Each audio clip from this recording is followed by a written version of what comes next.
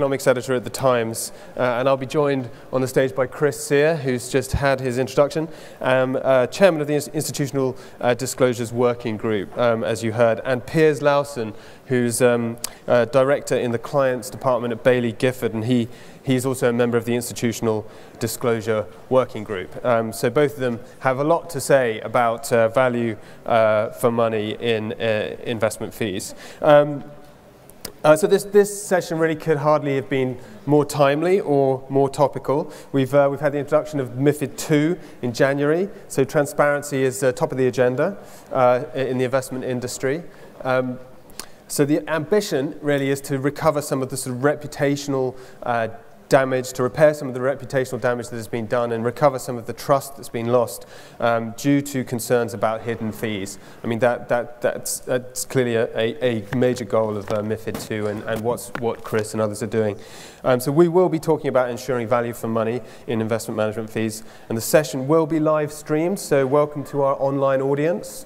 You can submit questions too online, and we will be picking up questions here from you in the audience. It can be done over the app, or we can go the old-fashioned way with raising your hand as well.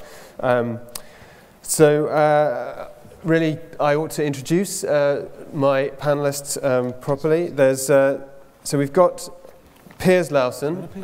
So I should be standing over here, actually. Chris, if you want to go over to the lectern, yeah. Piers is a director in the Clients Department at Baillie Gifford. He's been at Baillie Gifford for 10 years, and he's been involved in the transparency agenda for the past 3, really thanks to Baillie Gifford's role as one of the largest managers to the local government pension scheme assets. And he's also obviously a member of the FCA's Institutional Disclosure Working Group. Chris doesn't need an awful lot of introduction for the people in the audience here, I presume. A former cop who used to be on the beat here in Edinburgh. The beat stopped at the end of the grass market just across the road. So. There you go. A black belt in judo. He made an unusual career move of joining UBS Warburgs after that in the derivatives department, then went on to develop the transparency code for the local government pension scheme, which obviously Baillie Gifford has got the connection with. It was that work and his no-nonsense approach that led to his appointment by the FCA as chairman of the Institutional Disclosure Working Group. It is a mouthful, where he is spearheading attempts to improve standards. So let me hand over to Chris, who's going to lead us off with a presentation on where the IDWG is at. It works after a while, you get used to saying it. So I recognise that pretty much what I'm saying and the short panel afterwards is preventing you from getting to the bar that about half the audience went for at the end of the last session. So thank you to the sponsors who put the free bar on downstairs. I want to know why it wasn't in here, because that'll be much more interesting. So yeah, I've been doing this for a long time now, and I've spoken to about a few of these sessions. And right now I have something more substantive to talk about rather than just trying to push an agenda of transparency. We actually have something tangible to hang our hat off. So what I'm going to talk about is a couple of slides which are more nebulous in the why. I don't think many of the whys need too much explaining. And then I'm going to go into something more technical, which is how we're working, what our design principles are, what the pyramid is that we're using to design the framework for cost collection, which many of you will either use as people to take data or use as asset managers and suppliers to give data. And then I'll update us on our current status. Why I'm looking at that when it's down here on the floor, I don't know. So next steps. So why was the IWG created? Well, I mean, I could wax lyrical about this. It's been a long 12-year journey for me, and there are some people, unbelievably, who've been doing this for even longer, and there are many people who've come along later in the day. But bluntly, there are really 3 things. What it really means is that there's been an increasing awareness in recent years that not all costs applied to client assets are either disclosed, easy to understand, or indeed easy to identify or collect. Now, I don't just mean this from the point of view of an institutional investor, I mean it from an asset manager as well. I have empathy with the cry which says sometimes we find it hard to get data because our suppliers downstream haven't supplied it. So it works both ways. But this was picked up on by the Financial Conduct Authority in their asset management market study last year, and they concluded that institutional investors find it difficult to get the necessary cost information to make effective decision. and they proposed a remedy. And the remedy was to create a stakeholder working group with an independent chair. That's me, I am independent. And that is the IDWG, the Institutional Disclosure Working Group. And it does start to work after a while, I promise you. If only to remember how to forget it. So objective of this IDWG working group is to gain agreement on disclosure templates for asset management services that are provided to institutional investors. Just reflect on that. It's for the institutional investment community. I get a lot of questions about what about upstream to consumers? Well, at the moment we're focusing on the institutional layer. So this is about creating a standard of data that's suitable for asset managers to give and institutional investors to receive. And that's pretty much where we are at the moment. But it's not just about templates. It's about building awareness and understanding. So whereas my natural environment is to sit in front of a computer and play with numbers, because it's about building awareness and understanding, that's why I'm standing here today. And so what has migrated from being a minor topic in a small conference is now a plenary session in a large one. So the role is quite important. We have to make people aware of the need to collect cost data and to muddle this in with something called value for money. And to give frameworks for that collection, the collection of that data. So awareness and understanding is very, very important. And the basic principle is this. The mantra of net performance is all you need to decide value for money is no longer credible, sustainable, or indeed any way acceptable. So if someone gives you that as an answer, net performance is all you need, please show them the door. So why is the work of the IDWG useful? Well, I can frame this in 4 ways. First of all, it's good for the institutional investor. It gives you best practice on cost data collection.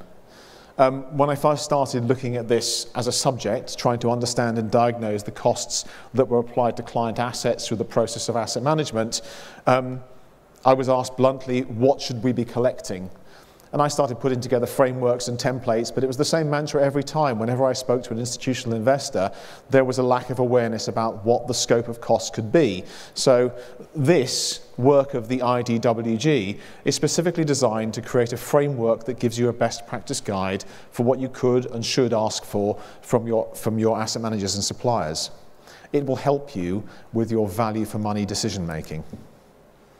It's good for the consumer. Bluntly, costs saved is performance earned. A basis point saved is a basis point earned. But it's also good for the consumer because it builds trust. I was very interested to note in the last panel when we were talking about macro risks to the industry that what wasn't addressed was reputational risk. So we live in an environment in the UK at the moment where I think we can all agree that there aren't enough people saving enough money. We're not hitting the right demographic and we're not saving enough money. So we have to build trust, and transparency is a surrogate for trust. That's another accepted tenet of the industry currently. It's good for the asset management industry, and people often miss this one. It is good for the asset management industry. Why? Because it defines the best standard data collection process that asset managers should subscribe to. There are lots of standards out there, lots of confusion. Our job is to try and cut through these and come up with a standard that asset managers can hang their hat on. And the interesting part is that they are. I think when someone comes along and defines something and says this is the standard, people in the light of confusing standards and lots of different standards find it much better to hang their hat on something. There's an efficiency question there. It improves trust at a time when trust is in short supply, and it helps identify inefficiencies in the investment supply chain. So because we're looking at the entire supply chain, not just asset management, we're looking at brokers, custodians, consultants, every single provider in that supply chain, it's going to help contract that market and make it more efficient. We're starting to describe what costs are applied at which point in the supply chain. And with that comes the ability to apply technology solutions, the so-called fintech market, of which Edinburgh is quite an interesting place, by the way. They've just started their own hub here in Edinburgh, specifically designed to work on fintech solutions for the industry. But it's good for the UK. So from the Treasury's point of view, from the FCA's point of view at a macro level, it's supporting and promoting a systemically important sector for the UK. If we can create an environment where the UK has the best and most trusted investment environment, not only will we build domestic increase in assets as more people invest more money, we have a chance of attracting assets in from offshore. And that's got to be a good thing for both the industry and for the UK. Tom Tugendhat has it right. In an article he wrote last year, he said real investment charge transparency will supercharge the city. He's a Tory MP that sits in Tonbridge, I think it is, but he seems to have the zeitgeist quite clearly. So how do we work? Well, the first is we have a clear set of terms of reference, and these are online. If you look at the FCA website and Google Institutional Disclosure Working Group, or just IDWG will do the trick, you come up with our terms of reference. And bluntly, given the fact that cost and fee disclosure is a complex issue, our job is to clarify it along 3 different dimensions. The first is breadth of coverage and depth of data. How far do we go along investment strategies? Do we just leave it for listed asset managers, or should we move into unlisted? And the answer is yes, all of the above. And how detailed should we go? What categories, what fields should we start to think about? Which ones are relevant for the decision-making process that institutional investors have when they're selecting good versus bad, or better versus not quite so good? Secondly, different types of institutional investors have different data needs. Bluntly, you could characterize this as DB has one set of requirements and DC has another. And the third part is, given a weight of regulatory, both domestic and international legislation, which sits on the shoulders of both pension funds and asset managers, we need to make sure whatever we come up with is coherent and fits within those hard regulatory standards. Because currently we're not at a hard regulatory standard point. It's entirely likely that people will adopt this anyway without having to put a hard standard in place. Guidance is often all that's needed. So we have some design principles and philosophies that we adhere to in general. The first is a wide range of expertise is needed on the panel. Currently, we have something in the region of 35 members, so I have to chair a group of people, being the independent person with 2 sides of the fence, institutional investors on one side and suppliers to institutional investors on the other. And there are 33 different organisations and points of view represented on it. It's quite a challenge. But what I find really interesting is everyone seems to be pulling together. Now, we're fortunate enough in the room today to have some other members of the IDWG here. So I can see Jeff Houston at the front here from the LGA. I can see Stuart Bevan sitting in the middle there. I know that Ralph Frank is in the audience somewhere. Ralph, pop your hand up. And the reason why I'm asking these people to put their hand up is, if you don't get to talk to me and ask me detailed questions, all of the people that you see here are equally aware. I also see Richard Butcher next to Ralph up there. So Richard, sorry Richard. Are there any other members apart from Richard, Ralph, Jeff and Stuart in the audience who sit on the IDWG? Yeah, oh, Piers. I'm sorry, yeah, Piers. Oh, and Joe at the back there, Joe from the PLSA. So we have a number of us in the audience here. Please do avail yourself of their presence, because they all know the same things as me. I'm just the mouthpiece. I've been called the mouthpiece many times in my life, often in a derogatory fashion, often on 8-beat, which is the top of the grass market, but that's fine. These guys know what's going on, and they can help you with some of their discussions. We're not trying to reinvent the wheel. We're going to adopt and amend as appropriate. The obvious frameworks we're looking here are the LGPS code, which Jeff is responsible for, the IA disclosure code, which I think Imran is in the audience for. Imran from the IA formed part of that discussion group, and of course organisations like ILPA, who provided a very competent and comprehensive way of assessing private equity, albeit it's aimed mainly at the American market. We're going for low-hanging fruit first. It's easier to understand the way a DB fund is put together than a DC fund. So we've started with DB, but we're migrating towards DC as soon as we can. Listed versus unlisted, I've mentioned. And good data science is important. So I'm a data scientist. Was a cop, PhD in statistics, data scientist. One of the fundamental tenets of data science is always go to source to confirm your data. So we go to quite a granular level when we dig into this data, because it's only by going to a granular level that we can provenance the data that you will receive at the top. We want the granular data. If we can't get it, we can't agree with the numbers at the top. And things like presentation. We have a design pyramid, and I want to get through this in the next 2 minutes so we can carry on a debate. But the design pyramid is to go from high granularity, as mentioned, to low granularity via a framework of 3 different structures. The first is a reference template, of which Ralph is the principal owner. And the reference template is our lexicon of costs. It's some 400 or 500 lines, I believe, Ralph, of information which describe all of the possible costs that you might be able to go down to at the most granular level that impact your suppliers. We don't propose to collect that, but it's very good for understanding where a cost lies. And above that are two frameworks that are relevant for this audience. One is what we call the account template. That's what your suppliers fill out. And then that is summarized into a user template, which is what the institutional investors receive. And the user template is only as good as the data that's populated on the account template. I've put some excerpts from the spreadsheets up there. I want you to look at it as nothing more than a complicated set of rows and numbers. We're not ready to release this yet. You can have a look at it if you ask me. That's not a problem. But we have some things we have to sort out. We have to figure out whether the level of data is appropriate. The top two boxes, the box on the right is a subset of the box on the left. That actual template is huge. And it covers the level of detail which we show on the right. We have to figure out the right level. We have to figure out how granular we can go.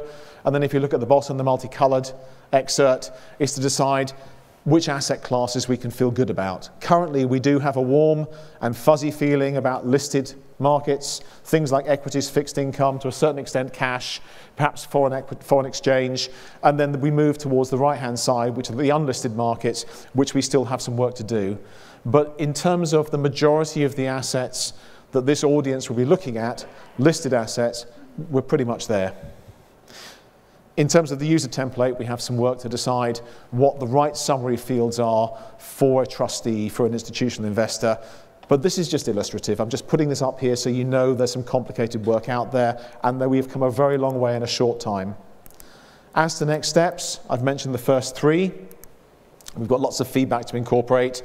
We've had lots of feedback and lots of engagement from asset managers, and I can tell you now it's all been supportive. So any surprise you might have at that, please don't be surprised. The reason asset managers are engaged is because they recognize that this is an opportunity for them to present themselves as transparent and therefore honest and trustworthy, but also because it's just the right thing to do. And I think there is an understanding in the marketplace that we have to do the right thing ultimately for the consumer. At some point, we'll release the stable templates for use, and that won't be too much in the distant future. And at that point, you can take those templates and you can send them to your asset managers, or as asset managers, you can just proactively say to your suppliers, here's our data. It doesn't matter how it works, as long as there is that communication. We need to work with insurers and DC funds to understand the incremental layers of costs, and we have to consider what the long-term evolution of the standard is, because let's face it, the market changes. So we have a lot to do, but we've come a very long way in a very short time. We also have to automate, by the way, and that's another story entirely. Now I'm going to leave you here with this slide, but if you have any questions about this and you'd like to find out more, there is the group email box for the Institutional Disclosure Working Group, and my email. I'm happy to be the one to field the questions, although there is a formal framework for the FCA should you wish to feedback or find out more. Now I'm just going to sit down and field questions, so thank you. Yes, thank you very much, Chris. I was told that Chris had so much to say that keeping him to 15 minutes was going to be difficult, and you can see why. This is an enormous subject and there's an enormous amount to say. So, I mean, just in summary, I'd say what you were saying was, basically, your principles are good for the customer, they're good for trust, good for reputation, good for costs, so good for the industry. Piers, you're in the industry. Is that how you see it? I mean, what is in it for the asset managers, and why because you are part of the IGWG, why are you supporting this? I agree with all of those points. I suspect there are very few in the room here that would disagree that we need to nurture and support a savings culture. I think, as you mentioned in your introduction, our reputation was tarnished during the global financial crisis. We were seen as not necessarily putting clients first as an industry. I think the K review pointed to an industry which had a culture of lack of trust and confidence. It talked about a misalignment of incentives. It talked about some shortcomings in terms of governance. Not really a particularly attractive backdrop, but I think this work at least goes some way to try and rebuild trust in our industry. And costs matter. there's a very good piece of work on the SEC, which is the US regulators website, which looks at the impact of costs over a typical perhaps 20 or 30 year investment period, where even a small number of basis points over that sort of period, there's a real compounding effect which fundamentally changes outcomes. So I think it's incumbent on us to share with investors, prospective investors, what those costs are in order to give them an idea of what is value. Absolutely, and we talk thematically about about the issues, but what are you actually doing? What's happening at Baillie Gifford? What are you doing, Piers, to change systems? Is it to be presumptuous? Okay, well, I sit on the institutional disclosure working group, and I know how to say it now. Can I pick Piers up here just briefly, right? Because there was a moment about 4 years ago when I wrote a paper for the FCA and the FSCP, and I was looking for case studies to put in it, and it was about why getting this data is hard. And Piers sent me the disclosure that they already had, the disclosure framework that they already had for their clients. And I could map what I was proposing at that point, what became the LGPS framework. You could map the data that Baillie Gifford was already giving to its clients and had been for some time directly onto that framework, and I hadn't seen that before. So well, thank you. You get best in class. So yeah, exactly. So for me, that was important. We have already, and we have been disclosing these costs to a certain level to our clients in their quarterly reports over the last 10 years or so. Clearly, the market's moved on, and the requirements are greater. Chris talked about the LGPS Code of Transparency. I think all credit to Jeff and his colleagues at the LGA. I think this has been a real catalyst. Obviously, the LGPS represents one of the largest buyers in the UK of fund management services, and they've very much sort of set the standard in terms of what's required from their managers in terms of reporting costs.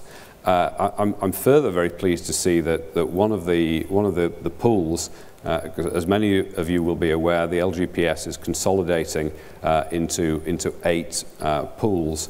One of the pools now, one of the pass-fail questions on as part of their procurement process is, are you signing up to the Code of Transparency? Which is great, because this then has a sort of ripple effect which pushes this much higher standard out into the marketplace.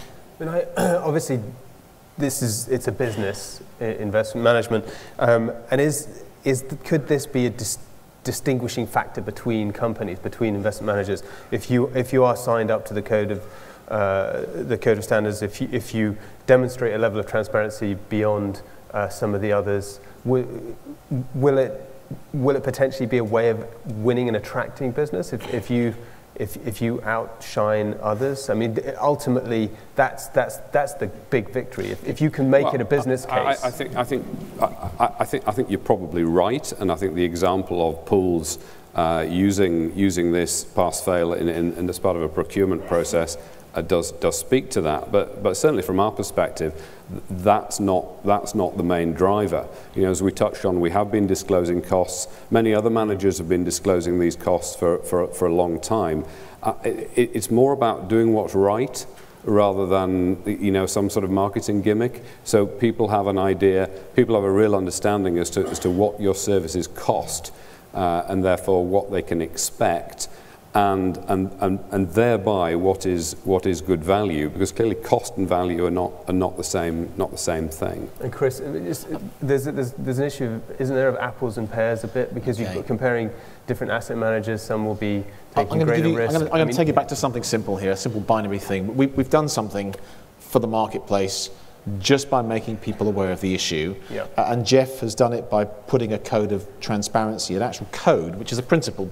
It's not asking you to do anything else other than be a principled organisation and sign up to this code. And just on that, am I allowed to say this, Jeff, about, they've just had the Scheme Advisory Board has just had a meeting where they've agreed to migrate the framework they currently use, which is the old LGPS Scheme Advisory Board framework, which I wrote 3 years ago, and they've agreed to migrate that when it's ready directly to the framework that we have, which is much more complicated, much more insightful, but they're saying this is the one we want to use, and that's a £250 billion asset pool that is going to be pointed at this standard straight from the back, from the go. Fantastic. But there's something far more fundamental about, I think, about what we've achieved.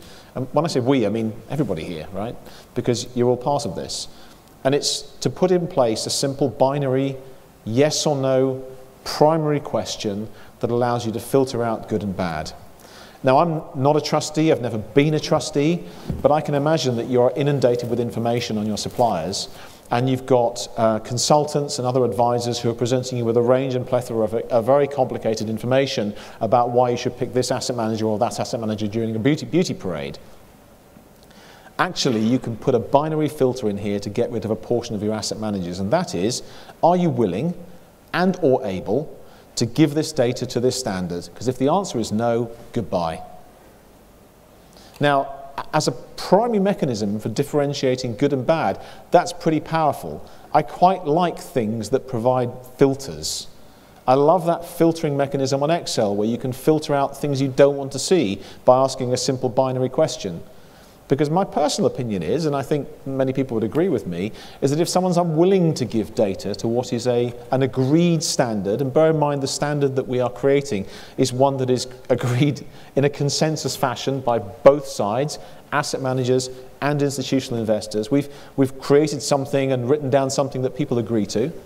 And if along comes an asset manager or a supplier, a custodian, a broker, it doesn't matter, who says, no, we're not going to give data to that level, or we can't give data to that level, then you probably don't want to work with them. Because they either don't have the systemic capability to collect data that is pretty fundamental, or they don't have the honesty with which you should be working. And that, just as a simple primary filter, I can think of nothing better. It cuts out a whole weight of potential suppliers that you can just push to one side and say, well, you go to the back of the list, and we've prioritised people into ones that will. And I think that's quite powerful. Yeah. So it's not necessarily a way of competing to the top, it's basically a way of sorting out the good from the less good. It's easier to define the negative space than the positive space, right? Absolutely. So I'm going to throw it open to the audience now. I can get started. There is a question here. It's quite a technical one. I think as a data expert, Chris, it'll probably be more directed towards you. Can the distributed ledger from blockchain serve as a basis for complete transparency and by extension a mechanism for improving value for money? I mean, this is looking into the future. There's one about half a dozen people in the audience who'd asked that. I'm going to try and figure out which one it is. The answer is distributed ledger technology, DLT, blockchain, which is a subset of distributed ledger. So I'm the professor of financial technology at Leeds University. I work with this technology all the time. The word that everybody forgets is distributed consensus ledger. And as long as that word consensus in there, it's part and parcel of distributed ledger. You have to build consensus among all participants within the ledger or within the ledgers. And if you don't, it ain't going to work. So the hardest part of distributed consensus ledger technology is getting general agreement on using it as a technology and agreeing to the terms of reference by which it operates. Should it be public? Should it be private blockchain? There are a whole list of selection criteria you would use. So fundamentally, empirically, the answer is yes, it is perfect, because you can put all kinds of layers of security and privacy around it. But the chances of it happening depend upon social factors. They depend upon consensus. And it's taken a long time just to get a consensus on just defining a set of data fields, let alone implementing a brand new, but a completely revolutionary infrastructure to support it. It is absolutely perfect. Trust me, it is absolutely perfect in every way, but it's going to take a while to get to that level. Just as a point of note, Estonia have they've migrated their citizens onto a distributed ledger blockchain type technology for all of their data. Yeah, so I mean it's happening. It seems fantastical in a way, but it is a population of only 1.3 million. And the fundamental, and just on that point, one of the fundamental principles behind distributed ledger is it can provide you with assured digital identity.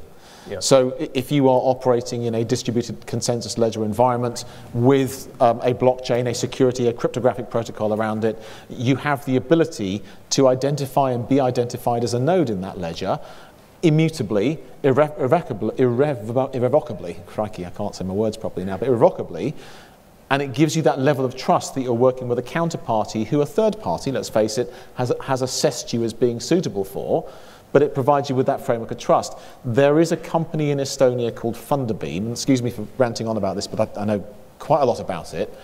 Funderbeam has piggybacked off the Estonian digital identity framework to create a T0, zero incremental cost framework for clearing, settling, updating the share registry for secondary market transactions on unlisted equity. Interesting. It's the first one in the world. Amazing. So. We should probably move on. Piers, bring you in here. Not on blockchain. Not on blockchain. I'll leave you alone on blockchain. Sorry. I've got another question here. What do we do about legacy closed-end fund managers where we have portfolios where we have portfolios to run off? We can't sack them as easily as you suggest. I mean, I think that's others who are suggesting this, Piers, but. Gosh, that's a difficult question to answer. I guess the point behind that is if you've got a run-off book of business and you've got an incumbent manager and the incumbent manager refuses to disclose costs, then what do you do? It's difficult to obviously comment on individual cases or maybe even generalize. I find it hard to believe that that asset managers, I wish it were perhaps the case that asset managers had this sort of tenure of mandates for that length of time without any threat. Perhaps they do. I think all fund managers have to do what they're supposed to and should be doing what they're supposed to in terms of disclosing cost.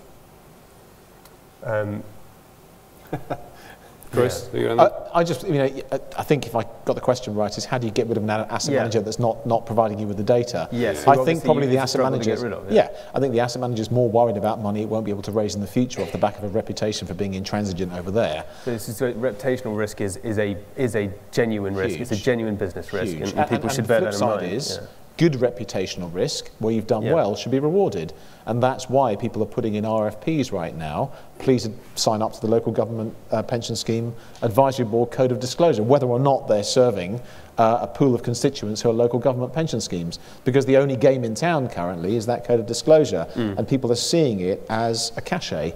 They can market themselves on it. You mentioned draft templates in your slides, which someone is asking. They want the slides to be made publicly available so they can have a proper perusal. But come and see me, please. Just have a word, and I'll make you.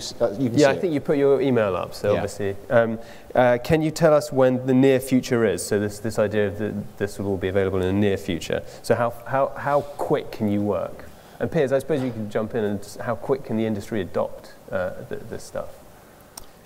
I think reasonably quickly. If you look at the number of managers that have signed up to the LGPS Code of Transparency, I think it's now up to 30 odd managers, which cover 60–70% of the assets managed by the LGPS. We were very proud to be one of the first signatories to that code, and that requires managers to be providing data from the end of this financial year, so March 31st.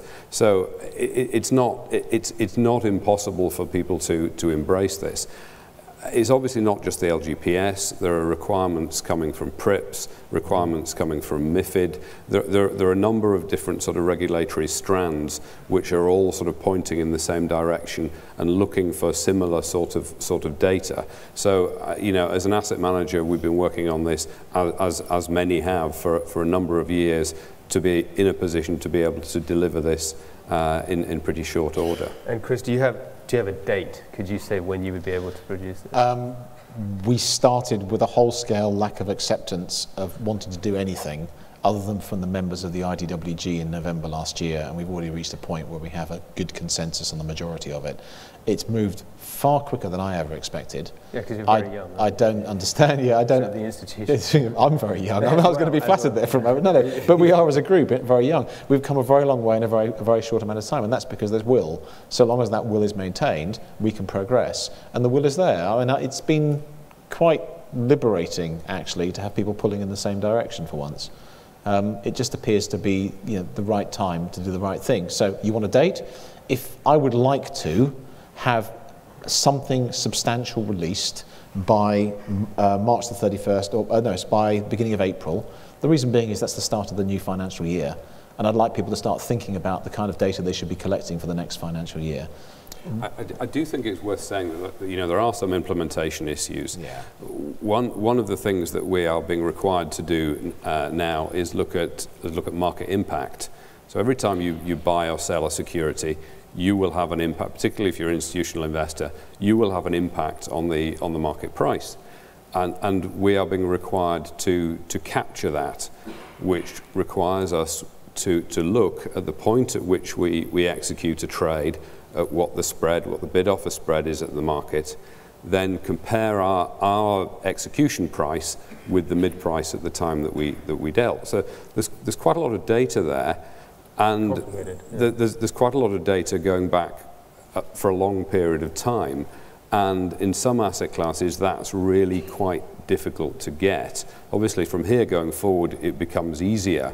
So one of our concerns is some of these numbers that are coming out do look, not, you know, when you get negative numbers that you've actually made a profit out of dealing out of market impact, that makes me slightly nervous. But I think this will wash out. There are other implementation issues, but I think we shouldn't let these derail the overall move towards transparency. We're out of time, but I've got one more question here. Is there a relationship? It sounds like the suggestion here is that people are gaming the system a little bit. Is there a relationship between the willingness of a manager to provide the data for evaluation of charges and the historic performance? So I guess the charge looks better if your recent historic performance has been better. I'm not sure I understand the question. I'm not sure. I think charges are obviously, if you perform better, then the size of the assets is bigger. But your costs are your costs, however well or badly you're performing. So I'm not sure I agree there is that correlation. I think we need to differentiate here between costs that are incurred directly by an asset manager and contingent costs that are incurred by the business model operated by the asset manager. So the bit that we've always had a lack of transparency on is all of these contingent costs. You know, bluntly, now it'll be all the slippage costs that MiFID are bringing out, because that's all the contingent costs. In the hedge fund world, it's cost of carry, right? These can be some considerable costs, and your model can seriously impact those costs. I don't get the sense that anyone's going to be gaming anything. I don't think any of that data that we're asking for is in any way hard to collect. There isn't a single asset manager out there that couldn't get the data from their systems if they put a bit of effort into it. And that's why I think this works. In the light of a lack of clear guidance on what is appropriate and what is not appropriate, we are providing that guidance. And therefore, it's almost with a sense of relief that I see asset managers go, finally, someone's told us what it is that we should be collecting. Now we just have to code it into our systems, and that's just a systemic issue. There will be concerns about other suppliers in the value chain not giving their data, but we'll cross that hurdle when we come to it. Just giving that single opinion, which is, this is what you should reasonably expect it to give, and the community has gone, thank you. Well, it looks like progress it's all moving, everything's moving very fast. From the sounds of things. So thanks very much to the panelists, Chris and Piers. Can I ask you to rate the panel using the conference app? So if you liked it, do give it a thumbs up. So that's it for the day. Don't want to keep you from the pub and the drinks receptions for any longer. But tomorrow it all starts again at 9:15 with a plenary session on benefiting from the wages of sin. So that sounds exciting way to start the day. And there will be Dan Snow talking about the sort of prehistory of Brexit as well. So it should be a good day. Thanks very much. I like the idea that some